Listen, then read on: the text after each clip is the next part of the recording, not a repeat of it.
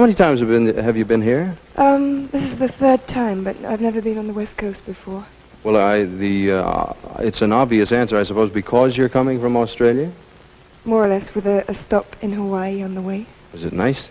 Yes, it rained a little, which is surprising, apparently. We always arrive places in the rainy season, you know. You and I have the same kind of luck, I'm afraid. Will you see much of our country before you leave?